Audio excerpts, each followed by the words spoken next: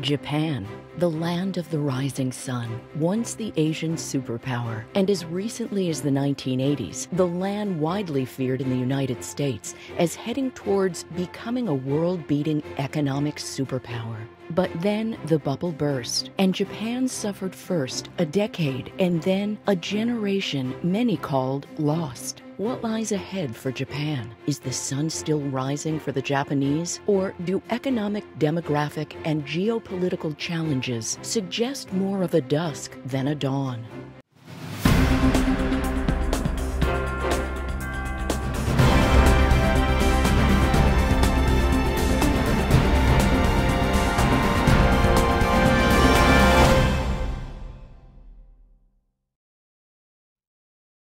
This episode of The Whole Truth was made possible by Amatec, CNX, UGI Amerigas, SEI, Buchanan Ingersoll Rooney, and by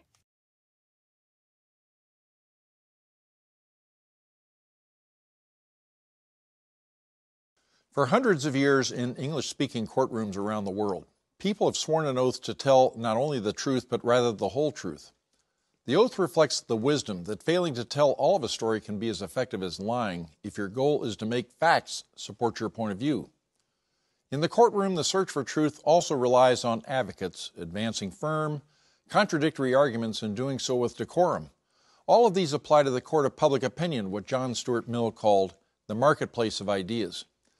This series is a place in which the competing voices on the most important issues of our time are challenged and set into meaningful context so that viewers like you can decide for themselves the whole truth. In the 1980s, with a serious nonfiction work titled Japan as Number One becoming a bestseller, and with the radio filled with a catchy pop tune declaring that we were all turning Japanese, Americans were both fascinated and terrified by the emerging superpower they believed Japan to be. But something happened on the way to this predicted future. In the 1990s, Japan's economic bubble burst, and the country suffered a prolonged recession followed by an even longer period of historically slow growth, in which ultimately an entire generation of Japanese have now lived with diminished economic horizons and all the social consequences that accompany economic stagnation. At the same time, Japan's ticking demographic time bomb, a rapidly aging population destined to significantly decline in absolute numbers, given that birth rates are so low and immigration practically non-existent, presents the country with enormous long-term challenges. But both of these sets of difficulties may pale into insignificance compared to what has been happening next door to Japan, while the island nation has been struggling since its Reagan-era apex. The mighty and meteoric rise of China fundamentally alters and threatens Japan's place in the world. All this being said, Japan remains the world's third largest economy and produces indispensable components to 21st century technology on which the whole world now fully depends. It remains a vibrant democracy and a place of both historic and contemporary cultural achievements. What lies ahead for Japan, for the Japanese people at home, for that nation's relationship with the United States, and for its place in world affairs? Here with us today for this episode of The Whole Truth are Admiral Dennis Blair, former United States Director of National Intelligence and Chairman of the Board of Sasakawa. Sasakawa USA partnered with the World Affairs Council of Philadelphia in planning this episode of The Whole Truth. Thank you, Admiral. And welcome. Also here in our studio is Dr. Sheila Smith, Senior Fellow for Japan at the Council on Foreign Relations. And joining us by Skype from Japan is Kathy Matsui, Co-Head of Economics, Commodities and Strategy, and Chief Japan Equity Strategist at Goldman Sachs Japan. Special thanks to you for doing this in the middle of the night in Japan. Thank you very much from all of us. Not long ago, I would say it was Americans generally worried about being economically and culturally overrun by an ascendant Japan. The idea of Japan as the world's new number one. But today, now in the wake of events both in Japan and given the rapid ascendance of China, Japan has been diminished somewhat in American consciousness. So what's the big story here? Has Japan declined in some way, or is this Or is the East Asian story now this rapid ascent of China? Or is it just simply a change in American perception and priorities, or in what combination? Admirals? Well, I'd say, David, it's a combination of many of those things. Japan was on that ascent that you talked about. We had books like Will Japan Take Over the World and so on back in the 70s and 80s. But about 1990, the Japanese economy began to stagnate, a stagnation period which lasted about 20 years. In the middle of that time, I was the commander-in-chief of the U.S. Pacific Command, and you could palpably feel the passivity of Japan, the confusion. They just weren't ready to. Take a role that was commensurate with the economic and the political heft that they had. I think the real story now is that since Prime Minister Abe has become the Prime Minister, and he bears a lot of personal credit for it, but not all of it. I think it's a general feeling in Japan that it's time to get on with Japan playing a role in the region and in the world, that its wealth and its sophistication and its influence would have it. And so what you've seen, really, what's been exciting, I think, is a rebirth of Japan moving forward. Now, that's important for the United States because Japan is our single strongest ally, certainly in East Asia, increasingly the economic center of the world, but also I would say it's our single most important ally in the world right now. We tend to think of the NATO countries as a collective, but individually Japan dwarfs them in importance for the United States. We have 50,000 of our troops scheduled home base there with ships and airplanes, and a third of the Marine Corps. Japan shares our values. They're a democracy that the United States had a hand in establishing after the World War II, and but is certainly Japan's own right now. So Japan believes in a free market economy, and most of the things that we Americans believe in. The cooperation between the United States and Japan is extremely important, natural, and will help both countries, the peace in the region, and really the future of the world. Sheila, what do you say about that? That question of what the Japanese were doing right in the 1980s is an important one. And I remember being a graduate student going to Tokyo and being just the pulse of the city, the excitement of the Japanese economy. It was the place to be. It was thriving. And I think there's also a sense when you were outside of Japan. I was in Paris at one point and watching busloads of Japanese tourists arrive to buy Louis Vuitton bags and high-end goods. The Japanese were a commercial success. They were a wealthy country, and a lot of Japanese were going abroad for the first time as a result of that wealth. And so the world was experiencing Japan's success in an immediate Maryland way. House on the JFK Highway. I mean, everybody be Japanese practically. It was quite something. But I think also the United States made a big deal out of the Japanese coming. As the Admiral said, there was lots of these books about, the coming war with Japan. But Japan was the world's second largest economy. It was a success. And I think a lot of the American debate about itself in some way was seen through the eyes of Japanese success. In other words, things like, we don't have our education policy right. We don't have our manufacturing floor right. I think that's absolutely right. What is it we're not doing right? And so we were very reflective when we saw the Japanese success in a way. What I remember as much as the Japanese are coming was I'd say sort of a conscientious feeling that there's something that America can learn. Right, exactly, that we can learn from them. A lot of study, particularly. And there's low crime in Japan. They've got a lot of things going on in Japanese society that we were struggling with, and we wanted to see what their answers was. Another part of the story, though, is also Japan's emergence in multilateral institutions. Japan had belonged, of course, to the United Nations. It had belonged to the World Bank and the IMF. But it began to see these places as opportunities to articulating the Japanese way of doing things. So you had the World Bank report that was about the miracle, right? The Japanese miracle, and how it informed other Asian economies, the Taiwan, Hong Kong, et cetera. There were these other societies in Asia that were coming along behind the Japanese. And the Japanese miracle, in some ways, informed the way they thought about the role of the state in the economy, for example, about different kinds of emphasis on education and the kinds of things that are quite different from the way our society operates. To what extent do you think that they may have influenced China's modernization? A great deal. I mean, the Japanese from very early on wanted to help the Chinese as they began to articulate a move to a market economy. When Deng Xiaoping was talking about the market economy that could help the Chinese develop over the longer term, it was the Japanese factories, the Japanese example that they were looking to at the time. Kathy, how does the miracle look from your vantage point? Goldman Sachs in Tokyo. This generally, what do you think happened in the 80s and 90s? What is happening there today? The Admiral has referred here to sort of a recovery of elan and a recovery of momentum. What happened and what is happening there now?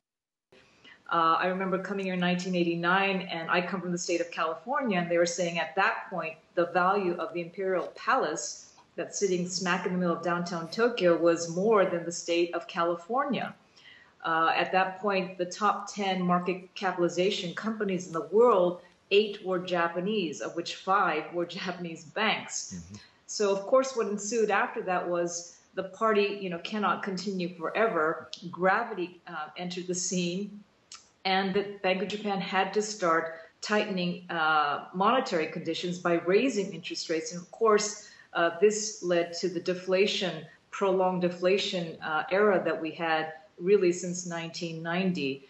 And frankly, as an analyst sitting in Japan observing the economy for such a long period of time, I recall that remember as asset prices deflate, the entire process I just described unwinds, then of course you end up with banks holding not good loans, but those loans turning sour. But the recognition process of those bad debts or those bad loans was, in my personal opinion, very slow.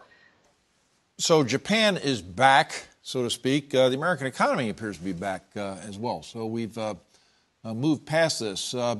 Looking prospectively, where has this long stagnation in Japan, this long sideways experience with the economy, where has that left them? And I ask that in the context of really impressive numbers that I've been reading to prepare for this show. For instance, Japan is now a country of about 125 million. They expect to be 95 or under 100 million by 2050. Is that possible? Probably the number one headwind challenging the economy and the society today, which is the demographic crisis, I call it. Frankly speaking, all the numbers you described are correct. And a few years ago, we wrote a piece talking about the demographic situation here. And I recall looking up a statistic, which back then I think is still valid today, which is that there are more pets registered in this country than children under the age of 15. And I'm talking about registered cats and dogs, not hamsters and goldfish. So that kind of puts in a nutshell how low the birth rate is and how rapidly this population is aging. So today, over a quarter of the Japanese population is already over the age of 65. In 50 plus years, that ratio will skyrocket to about 40%. Admiral, you've done national assessments and so forth. What does a 95 million population Japan, say 30 years from now, portend geopolitically? What kind of market share, what kind of an economy can a population that size compared to the one that they have now sustain? I think the demographic challenge doesn't portend disaster for Japanese ability to have a military and defense component of its overall national security approach. But it's harder than if you had a lot of a growing population. Sheila, you spent a lot of time in Japan. You've studied, lived there, and so forth. What does a decline like this mean culturally or psychologically for the Japanese? Because so much, I'm so struck by the idea that the Japanese stepped back in the early 90s, that there is a sort of a dizzying height that they do not want to go beyond. That's a psychological turn, which has a great impact on their economic performance and everything else. Now, what does a declining demographic do? So there's two. There's one very immediate result, which is this is a much, much larger fiscal burden on the state. Social welfare and caring for the elderly will pose a particularly egregious problem for the Japanese government in terms of how it can afford to take care of that aging population. The other is just, and this is harder to prove with statistics and evidence, but let me just give you an anecdotal glimpse that Japanese families today, they're largely, seeing their elders not in their own homes, not being cared for in extended family situations, but looking for caregiving outside the home in nursing care situations, and that produces its own burden on the household. But there's also the younger Japanese, and I'm thinking here of the 20 and 30-somethings, the generation to come. They largely feel that both partners will have to work.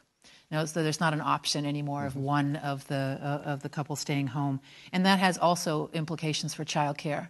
Admiral, I was struck by a comment you made, that is the adequacy of the Japanese, the self-defense forces. Self-defense forces. Yeah, the self-defense forces as far as carrying out a naval mission. Now, we have been reading a fair amount in the States here about clashes between the Chinese and the Koreans and the Japanese over islands, and sort of the expansion of China.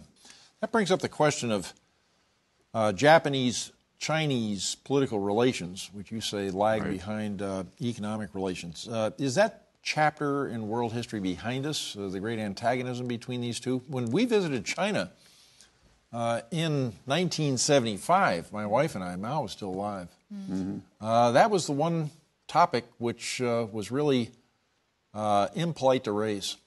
I was asking anyone about anything that they had ever done or had the contacts that they'd had with the Japanese. Right. Where are we there? Well, I think it's summed up in a couple of things. The Chinese talk about something called the first island chain, and they think that this is a natural barrier in the oceans to the east of China, that they have a natural right to have a great deal of sway and influence in, and the rest of the world calls that first island chain Korea, Japan, the Philippines, and in Indonesia, and so what's going on is that China, as it becomes more powerful, feels that it should have a wider sphere of influence. It's the buffer zones that it defines as defensive around it, but look quite offensive to the countries who happen to live there, should naturally grow, and this dynamic is what is going on with this expansion of Chinese power, both originally economic, and now military. Is Japan? They are a vital ally of the United States. We have grown up together over the last 60 or 70 years. We've interacted in a very amazing way and so on. But are they, is this a phase in their history, or does the westernization apparent in Japan mean something permanent there, number one? And number two, adaptability. What kind of Japan is being discussed there right now? What might we see? What might take us by surprise in 25 or 30 years? So if you think about this pretty radical transformation of their attitudes towards what I would call more Anglo-Saxon definitions of capitalism, I think there has been a radical change. And if I might draw on what was previously discussed with the Admiral on geopolitical issues facing Japan, a lot of people ask me, so why is Japan embracing things that are so un-Japanese, like Anglo-Saxon modes of capitalism? I frankly would argue that one big reason is exactly what you pointed out earlier, which is the rising power or geopolitical influence, that of China. I think Japan has woken up and realized, oh my God, this is a hegemonic power that could, take over all of East Asia and perhaps more. We better, get strong ourselves. But how can you be strong if your economy is in a coma, mired with deflation, stagnating growth-wise? You have to wake up. So I think part of this reality check, so to speak, has been driven precisely by the rising power that is China. And I think going forward, when we're looking at, some of the solutions that Japan is trying to pursue, I would actually argue that, for instance, because you're running out of people here, and because they're very slow or loath to embrace, for example, opening the gates to immigration here, what they have been doing is really upping the ante, so to speak, on technology development. So, for instance, if you look at the use and development of robotics, of factory automation, of artificial intelligence, it's really taken off. And it's interesting, when I go back to the United States and we talk about this subject in various forums, there's an almost like, oh my God, robots are going to take half our jobs, a real fear surrounding that topic. Well, here in Japan's context, it's not fear, but rather bring it on. Like, we need to get automated. We need the robots like yesterday. There are hotels here being completely run by robots. There are factories completely run by robots. You can't see a human being on the factory floor. It's pretty phenomenal. These problems that we've been discussing today are far more obvious to Japanese than anyone else. What kind of dialogue is there about them? The Japanese learned lessons coming out of World War II about the benefits of a global liberal order, one that the United States helped to shape and define and lead. They have built their post-war success around many of the ideas and norms and values and principles that we take for granted in this country. Should that liberal order be challenged, be it challenged by China, an authoritarian system with very different ways of thinking about the international order, or be it challenged by the American decision to step back from that leadership role, Japan will have some very difficult decisions to make. And so that's why when we think about adaptability, there's tweaking policy here and there to deal with concrete problems. But there's the larger, I think, for Japan existential question of what world are future Japanese going to live in, and what role do we have in shaping that world? And they see that enterprise as very much a U.S.-Japan enterprise. And I think it's very important that we remember that. So, Admiral, from the perspective of American international and global strategy over the next over the coming decades, what planning assumptions are you making about the Japanese? Well, when I added up, if the United States and Japan stay together and we keep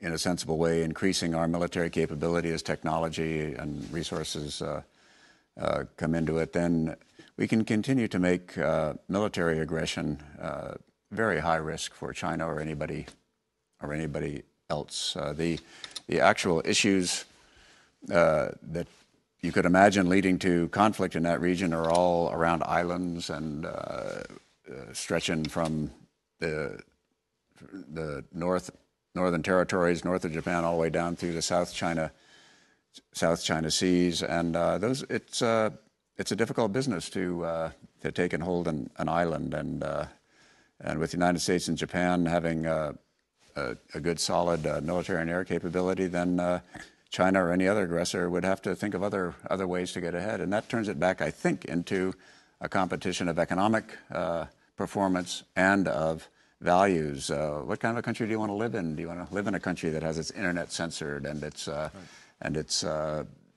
if lawyers become too uppity, they get taken away and put in jail, and bloggers are brought in for education? Or do you want to live in a country that in which the courts are independent, the press is pretty free, and people can move around? Now, the bargain that the Chinese government has struck with its people is we'll give you good economic goods, but you just leave the political side to us.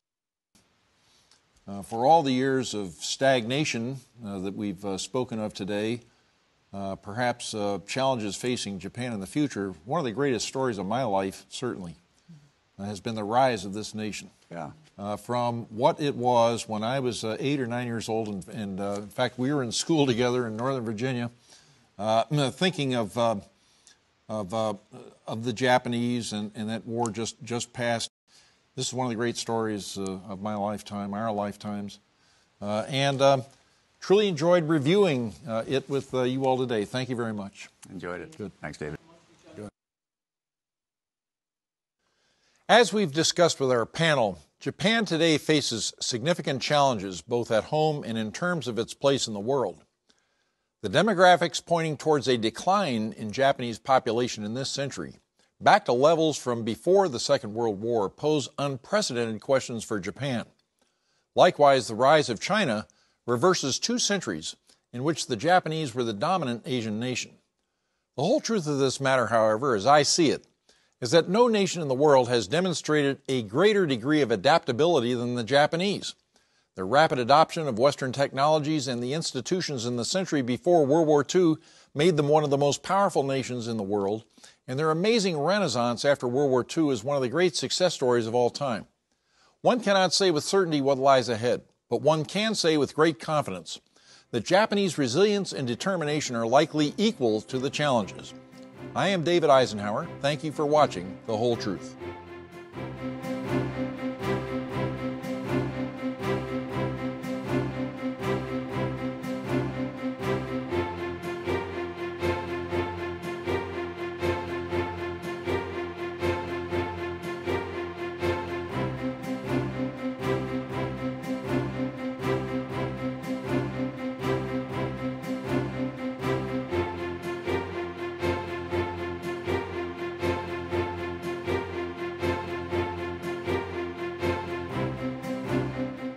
This episode of The Whole Truth was made possible by Amatec, CNX, UGI Amerigas, SEI, Buchanan Ingersoll Rooney, and by